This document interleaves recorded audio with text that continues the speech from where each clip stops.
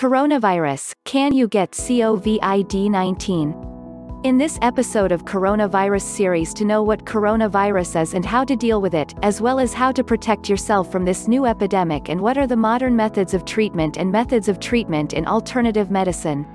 The number of global cases of the new coronavirus has reached more than 255,943 as the pandemic continues its spread around the world. However, the latest figures also show more than 89,000 people, many of whom are in China where the virus originated, have recovered from the disease. While the recovery rate is promising, it does not mean that those who have been infected with coronavirus are not still at risk, as experts believe having the virus once does not mean you cannot get sick from it again. This is what you need to know about coronavirus immunity and contracting the virus more than once. If you recover from the new coronavirus, do you have immunity? To date, there have been more than 10,000 deaths from coronavirus globally. However, most people infected with COVID-19 virus have mild disease and recover, according to the World Health Organization. According to Li Qingyuan, Director of Pneumonia Prevention and Treatment at China-Japan Friendship Hospital in Beijing, those who have been infected with COVID-19 develop a protective antibody, but it isn't clear how long the protection lasts. However, in certain individuals, the antibody cannot last that long, Li told USA Today. For many patients who have been cured, there is a likelihood of relapse. In children, it is currently believed that the virus causes the development of at least short-term immunity. No one knows for sure, but most children likely develop at least short-term immunity to the specific coronavirus that causes COVID-19, Dr. Peter Jung, an assistant professor of pediatrics at the University of Texas Medical School at Houston told the Huffington Post. But just as the flu can mutate, so could COVID-19, which would make an individual susceptible to reacquiring the infection. However, according to Dr. Stephen Gluckman, an infectious diseases physician at Penn Medicine and the medical director of Penn Global Medicine, who spoke to the outlet, it seems likely that having the disease once results in immunity in most individuals, as is seen with other coronaviruses. Coronavirus live cases around the world tap or hover over each country for confirmed cases, deaths and recoveries. Coronaviruses aren't new, they've been around for a long time and many species, not just humans, get them, he explained. So we know a fair amount about coronaviruses in general. For the most part, the feeling is once you've had a specific coronavirus, you are immune. We don't have enough data to say that with this coronavirus, but it is likely. This means that people who initially recovered are more likely to relapse rather than get reinfected with the virus. According to one study, people with mild infections can test positive for the virus by throat swabs for days and even weeks after their illness. But that doesn't mean it isn't possible to contract the disease again, especially in those who are immunocompromised. The immune response to COVID-19 is not yet understood, the Centers for Disease Control and Prevention (CDC) explains. Patients with MERS-CoV infection are unlikely to be reinfected shortly after they recover, but it is not yet known whether similar immune protection will be observed for patients with COVID-19. While further studies are needed to understand whether it is possible for an individual to be reinfected with new coronavirus, experts recommend those who have been infected follow the hygiene steps outlined by CDC, which include staying away from people who are sick, frequently washing hands, and covering coughs and sneezes. COVID-19, what you can do right now to stay safe in the face of increasingly widespread fears of a COVID-19 pandemic. What concrete steps can a person take right now to prevent the infection? Read our practical guide based on official sources.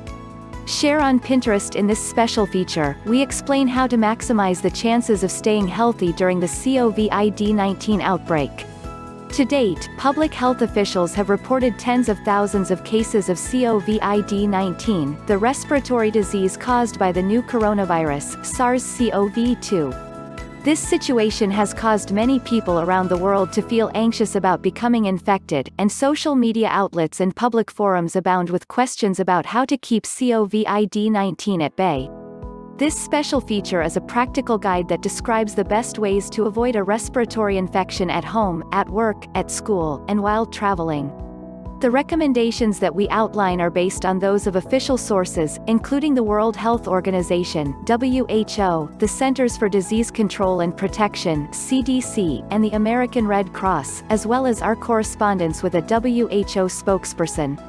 How to stay safe where you live based on the information received so far, and on our experience with other coronaviruses. COVID-19 appears to spread mostly through respiratory droplets, when a sick person coughs, for example, and close contact, a WHO spokesperson told Medical News Today.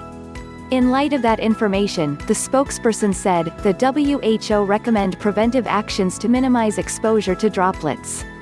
During day-to-day activities, people can take the following measures to prevent infection, in accordance with WHO guidelines. 1. Clean the hands regularly with an alcohol-based sanitizer, or wash them with soap and water. The CDC also make this recommendation, advising that sanitizer should contain at least 60% alcohol and that people should wash their hands for at least 20 seconds. 2. Clean surfaces, such as kitchen seats and work desks, regularly with disinfectant. 3. Avoid crowded areas when going out, for people over 60 years old and people with any underlying health problems. 4. Try to avoid close contact with people who display flu-like symptoms, including coughing and sneezing. 5. Get accurate information about COVID-19. Some good sources include the Pan American Health Organization and WHO websites. The American Red Cross also advise against touching the mouth, nose, or eyes when out and about, before having a chance to wash the hands. Also, the CDC recommend getting the flu shot to prevent other seasonal respiratory infections. How to stay safe at work and school environments may seem particularly daunting in the context of an outbreak, but some simple measures can help prevent infection in the office or classroom. They are largely the same as those outlined above. According to WHO recommendations, the following are the most important preventive steps. 1. Regularly clean work surfaces and objects in continual use, such as phones and computer keyboards. 2. Regularly wash the hands with soap and water or use sanitizer. In recent telebriefings, CDC officials advised anyone who is concerned about the potential impact of COVID-19 to get in touch with employers and schools to find out exactly what response measures they have in place. Stay informed about COVID-19. How to stay safe while traveling. For people who are planning to travel, all of the same basic hygiene recommendations apply. The WHO advise cleaning hands on a regular basis, keeping at least 1 meter's distance from people who are coughing or sneezing. Following COVID-19 specific travel advisories from local authorities. The CDC provide extensive, frequently updated information. What if you have flu-like symptoms? What happens if you start experiencing flu-like symptoms despite your best attempts to stay healthy? The WHO spokesperson who responded to MNT queries offered the following advice. 1. Cough or sneeze into your elbow or use a tissue, then dispose of the tissue immediately and clean your hands. 2. If you feel unwell, stay home and call your doctor or a local health professional. 3. If you develop shortness of breath, call your doctor and seek care immediately. 4. If you are sick, stay home, eat and sleep separately from others in the house, and use different utensils and cutlery. The WHO spokesperson also gave us some travel-related advice for people who have flu-like symptoms and are either contemplating travel or have just returned from a trip. They explained that anyone with a fever or cough should avoid traveling. Anyone who develops symptoms on a flight should inform the crew immediately and, once home, contact a health professional and tell them about the locations visited.